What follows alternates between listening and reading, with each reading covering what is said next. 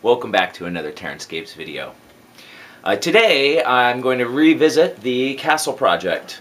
I have been doing quite a bit of work and quite a bit of experimentation, and I wanted to show you some of the progress that's been done, do a check-in with the customer, and talk about where I'm going to go from here. First, before I begin though, you may notice that these walls are curved, and if you've been following the videos, you saw that my last video I said I was abandoning a curve because, you know, I couldn't get the wall to bend, whatever. I want to say that I got so many really helpful comments and tips from people that have totally revamped the way I'm moving forward with this project, and I didn't expect to get that many, you know, really important suggestions and tips from the community, even though I've been noticing that that word is perhaps being bandied about as to what it means. But in any case, my viewers, you know, the viewers of terrain videos and whatnot. So I wanted to put a few thank yous out to the people, and of course I'm not really good at recording, and I didn't think about it as the suggestions were coming in, but I realized later on I just wanted to thank, you know, the person who suggested I go to Lowe's instead of Home Depot to look for foam, as they have different thicknesses and widths of foam. That was an important discovery. The person who said don't give up on circular, he thought circular was going to look a lot better. I tend to think that might be true, and so I wanted to thank him or her, I can't remember. You know who you are. And the Hot Wire Foam Factory, they saw the video, and they actually connected me with somebody who had done one of the projects on their website and said, hey, this guy did round walls like these, and he apparently sent them, you know, a page of text that they forwarded to me on some of the tips that he had used, and then also I contacted him directly, and he was super helpful. And this was Tom Young, who had done one of the Minas Tirith castles on the site, the one with the large foam circular structures.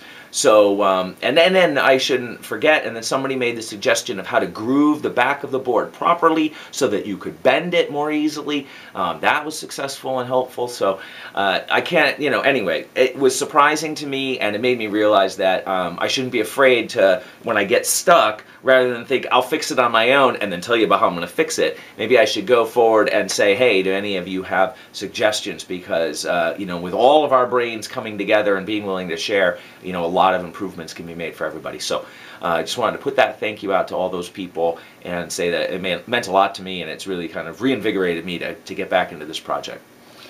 So let me start, I guess, with the way I progressed through to this point. So this is going to be quite a bit longer video, as there's several things that have happened since we last chatted. So first, let's talk about the grooving. As you recall, I had grooved the back of a board, and what I had done actually is I had cut V's into the board with a utility blade and to try to remove material to allow it to curve more. Now that was in 3/4 inch foam. I didn't have any 1/2 inch foam. Got the 1/2 inch foam from Lowe's. They have it in 4x8 sheets, and so I had to actually cut it down to get it home in the on the top of my Toyota Echo, if you can believe it. That's my major transportation for all my foam. But in any case, so I got the 1/2 inch foam, and I tried the groove that was suggested, which is in woodworking. What they do is they cut a straight-sided U-shaped groove, all right, which obviously planes, you know, the center of the groove to a much thinner thickness. So you have these thin spots all across the, you know, the length of the board. So what I did for this instance is I actually used my tippy cutter. It's another hot wire tool, and it was only because it was just a little bit quicker for me to set it up and use it. Although I did use the Hot Wires Foam Factory sled, which the tippy tool actually fit into, to carve these grooves. But you could easily do this with the Hot Wire Foam Factory's freehand router, if you have that, which is nicest because it's all in one. I just happen to have a tippy tool from years back, and if you don't know what a tippy tool is, it's TIPPI. You can look it up on your own. But what I did then is I grooved the back of this much deeper, my 1/2 inch foam, with a much wider. Now these are not actually square cuts. It's a slightly rounded bottom, but I figured it'd be good enough for the experiment. This is an experimental board just to see if I could do this before I moved on. Then, my other thought, which I then confirmed with Tom Young on the Minas Tirith project, was that actually carving in the brickwork, which I hadn't done in my first experiment, might also allow it to flex some more, since you're removing, you know, some material from the front, which can allow that to expand a little bit, even though it's staggered. So I decided to quickly go through, and with the Hot Wire Foam Factory's engraving tool, I sound like I'm doing an ad for them, but you know, their tools are really helpful here. I basically quickly, using a straight edge and the sled, I ran the sled down, and when I do the final piece, I'll show you a video of how that works, all right? But I ran the sled down this to make the straight lines for the bricks, because this would be faced like this, but my lights are in the way, so I'm not holding it like that, all right? And then using just a hand ruler and the free holding the engraver, I just struck all the cross marks and did a wide section of that. And then I took the original curved piece that I had done as my test for the original setup, and I just wanted to see if it would bend around it. And sure enough, I don't know if we'll be able to see that, but this bends quite a bit, and it's a lot less to bend it than it was before.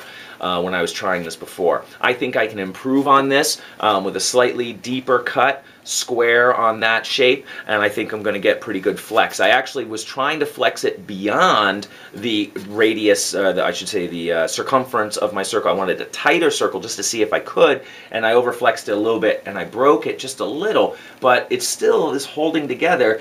And Tom had mentioned on his help with me that he had even had a couple bricks pop out when he was flexing it on some of the smaller surfaces. So that kind of gives me the impression that I need to go a little thinner here, and then when I'm engraving, I'm going to be almost meeting that cut, you know, in thickness. So it's going to be very, very thin walled on the outside, and that should be able to bend around it. So with that experiment out of the way, I decided, what the hell, let's go back to circular. So then what I did is using Tom's tip, and I'm going to insert a video here right now, show you. I used a meter stick as a protractor, and I'm going to explain that process in the video clip coming up. So in this clip you can see, and I've sped it up quite a bit, but you should be able to get a good idea, that what I've done, excuse me, is drill a hole in the yardstick and insert the Hot Wire's Foam Factory's, this is the 6-inch hot knife, I believe, and the hot knife, then when mounted to the sled, and I've used a little tape and a couple nails to hold it in place, then once it's mounted into the sled and you adjust it for vertical, you can use the meter stick as basically as a fulcrum, as a protractor. And what I've done then is I've measured the distance from where the hot wire knife is to the end of the meter stick, drilled another hole there, and then used a large nail to impale the foam. Then I can use the meter stick to guide a perfect circle around it. And this is again thanks to Tom Young, as he gave me this idea and really worked out very well for drawing a perfect circle in the foam.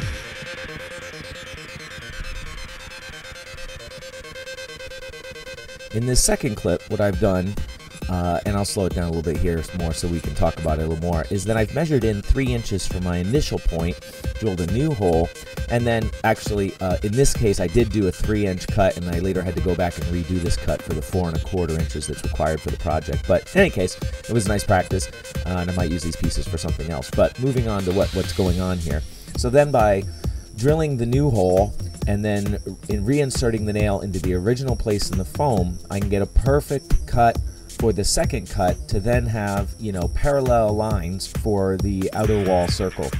And this is the kind of process you just repeat for subsequent cuts inside as you go deeper and deeper to cut your interior slices to create all the circles for all the different walls, floor sections, etc. for the entire structure.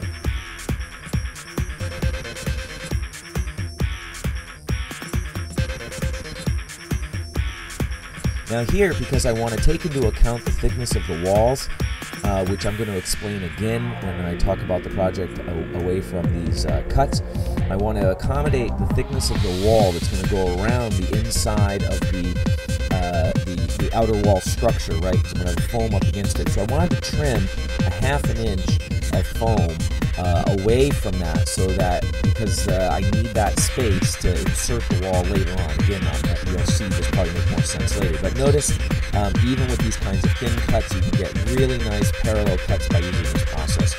This process really worked out very well. Now, I should mention during this segment that I am actually cutting through 2 layers of foam at a time, and then I have a 3rd layer underneath that to give some room for the blade. So this way I can cut 2 sections at a time, and you're limited really only by the thickness of the blade here, and with a little layer of foam underneath all of these pieces, I won't be hitting the table underneath. And here quickly you can see me removing the sections that I've cut. These are 4 inches or 2 layers deep, and you can see the foam layer underneath that gives me the buffer from the table.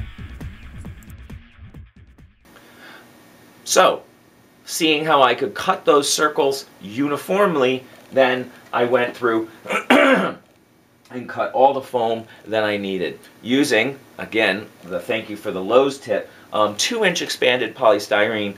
This is the white bead styrofoam that I picked up at Lowe's. Again, another 4x8 sheet, so I could cut that down in half, get that on top of the car, bring it home. And what I did is at the same time, I cut the upper deck for each of these. That way, I knew the upper deck is a perfect fit for the wall, and I'll have the outside wall come up above it with whatever battlements or whatever, and I've got some thoughts on that.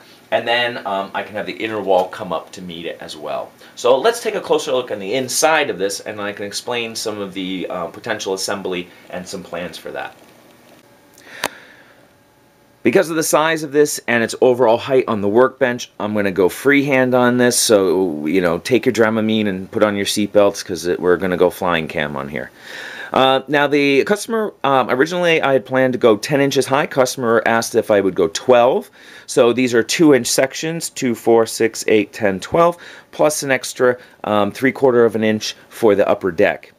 This is actually, it does need to be 12 because he'd like an entrance that's going to be 9.5 inches high, which can, in theory, accommodate a Mumikil, although I question that because of some of the spires that come off it, but it depends on how he's modeled it, and that was his request. So obviously we're going to need quite a large wall to be able to fit in such a large entrance. Then what I did, I'll come inside here, is at the same time, okay, in between, as you probably saw in the video, I cut each of these rings at the same time, but what I did is I left a 1/2 inch gap in between each layer, so that this could accommodate the thickness of the 1/2 inch wall that would be the external, plate for this section. Now remember, this whole project is going to have to be modular for shipping. This is going to have to be subdivided, magnetized, so they can all go together. So I'm planning on walling, like say, this inner section here, and then this will be freestanding. I think I can box this up by itself, and then this piece will merely butt up against that wall. So I can drop that wall down all the way to the ground, which will, be a nice even union all the way around. Again, when I cut these inner circles, I cut the deck for that as well, so this will be the inner floor, although this might have to be modified because the plan is to have it slope up to some degree on this side and then enter into a section in the wall here. This would be the inner wall. Whoop, I pan, keep it in frame. There we go. Look at that. All right. Apologize. So this would be the inner wall here. Now this has to be a little bit higher than the outer wall, and so what I've done is I've gone an extra 4 inches in height on that, and I may drop that down 1, as I think this is quite a big transition to get up here, but I figured let's just cut it while I had it all set up, and I could decide on that later. And then the upper deck for this, again, this will have a wall that'll come up, and I think some hanging buttresses coming off of this, not buttresses, but towers, that hang off and then come down to meet. I'll have to think about that carefully because, again, I don't want to interfere with the inner workings of this, assuming a Mumikil can fit in here, and I'm going to talk more about that in a second. Then in the inside here would be the inner, sort of sanctum, the innermost section of the castle. Again, this is a little bit deeper than I originally planned because I raised this up a little bit, but I think if I take this off, this will look a little bit more in proportion to this, probably with its own stairway accessing. Actually, no stairway. Why? Because in this corner, let's pan back a little bit. I don't like doing it this way. I hope you guys are okay with this. and gals, there will be a large tower that will meet that corner section. So I'll actually carve out a round section there to receive the large tower that will come up and then will, rise up above the entire structure. I'm not worried about that. I'll be able to carve that out of each of these layers in the future, but I figured I'd just go for the half circle as it is. So what have I changed from my original plans? Well, one, originally the plan I thought would be 4 inches for the width here. Customer mentioned the Mumakil, I said 6. Then when I cut it, I said 6.5. So I actually have expanded this to 6.5. This wall was planned to be 2, and I thought 2 looked a little thin. So I ended up going 3 on this. Why did I go 3 here? Well, because originally this was supposed to be 3, but then the customer requested it be, I think it's 4.25. I'd have to get my ruler out. So I had to expand this. So keeping this outside radius, what's happened is this wall got thicker, this section got deeper, this wall got thicker, so this inner area in here took the brunt of that and shrunk up considerably, lost probably 2 inches in diameter, maybe a little more than that for the whole process. But it's a compromise to keep the overall diameter of the outer wall at a reasonable proportion, because if I expanded out this way, I could gain quite a bit on these ends out here. So that was the thought. And that was the changes that I made. Plus, I had to account for the thickness of the walls, which my original drawing did not take into account. I really didn't think about how that would bulk it out. So it's changed quite a bit, but nevertheless is, still, I think, going to be pretty functional and very playable. Certainly, the extra space for the 6.5 in here is going to make it much easier to reach into this deeper interior to move miniatures and to do that. Over here will be the stairs that will come up along the side of the wall, and then over here somewhere will be the walkway that will go out to the flying tower that's going to be set off to the side with the raised walkway connecting to the wall. So, with this work out of the way, I wanted to pause for a second and think about how the towers that are going to go on the outside of the wall are going to look, and how I'm going to go about carving that and building them. Originally my plan, and it's still the plan, to do the external towers is to build the cylinders using the Hotwire Foam Factory's 3D scroll table, because I can cut cylinders, shown in a previous video. I will revisit that when I do that work.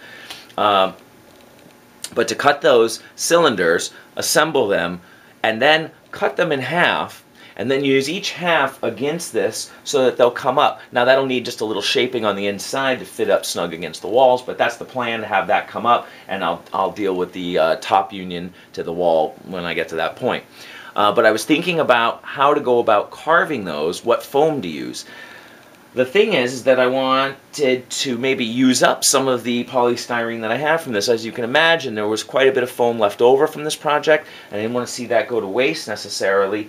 And then I thought perhaps this foam might present some advantages that the regular extruded foam, which is like this pink stuff up here, this is extruded, this is expanded, that this extruded foam maybe wouldn't offer. One of the things I noticed when I carved this is that the surface texture, because of all those beads being cut and melted, it's got a little bit of a rough surface to it.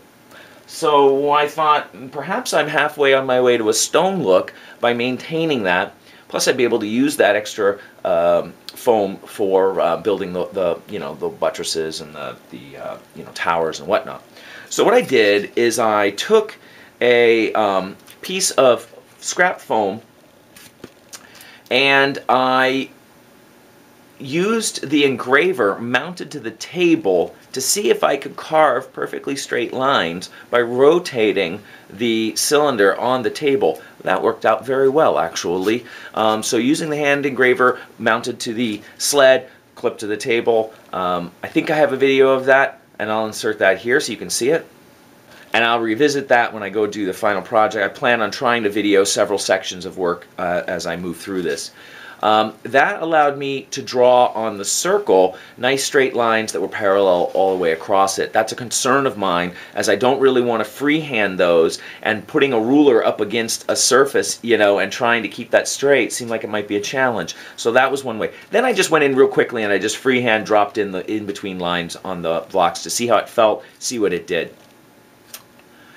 But of course this foam, I told you this is a longer video, this foam is quite a bit softer than the extruded polystyrene. This is why most people use pink foam, besides the fact that the beads are a mess. This is quite a bit, has a higher density, and it's a lot stronger. But of course the foam factory makes foam coatings, and so what I decided to do is to put over this a thin coat of the foam coat, which is their gypsum cement foam coating material, with a little boost added so it'd get a nice bond. And if you haven't seen my video on foam coat, you should go back into the repository and take a look at that, because I'm going to try not to cover too much material twice here. I put a very thin coat on, however, as I was afraid it would fill in, and I'll give you a close-up of this in a second. I was afraid it would fill in these gaps, especially as it tends to settle when you try to knock out some of the brush strokes. And so what I did is I went in for a second coat on this side, thicken it up a little bit, and sure enough I began to lose some of the detail. And let's see, I'm going to move the lights a little bit here so I can get you a close-up of that. There we go. Wait a minute. Let's do one more light. Not only is it hot, but now it's bright. Alright, it's been warm and mess. So, hopefully that's focusing. Okay, there we go. So, here's the double coat, and you can see that I'm starting to lose some of the detail. See that little bubble there? Starting to lose a little bit of the detail, but with a single light coat, and I think I forgot to put in a cross stroke there, like I said, I was doing this quick, I maintain the block look fairly clearly, and it's got pretty good durability, actually. Even with a thin coat, I feel pretty solid about that. So I think I might go that way, mainly because those irregular indentations from the polystyrene kind of give it a nice, already textured surface, rather than having me to go in and distress individual blocks. Some of them are a little irregular, because when you're cutting through, some beads are stiffer, so it bumps the engraver out of the way. But I think on a large, large surface like that, those little irregularities and imperfections are going to be hidden by the vastness of the project, and will also add a little life to it. So the plan right now then is to try to build, the next thing would be to try to build the towers that are going to go on the outside of the wall. I want to do a nice set of, actually wait a minute, that's the second step. I want to see how that works out. But before I do that, if I do that with the towers, then I need the matching surface for this to go, you know, to be the same material. So my thought right now is to plane, and I think I can do this fairly confidently, we'll see, is to plane sheets of the expanded bead styrene so that I can lay them on in sections. So this means I'll bisect the wall prior to doing that application, measure that out, and then I can adhere those to it.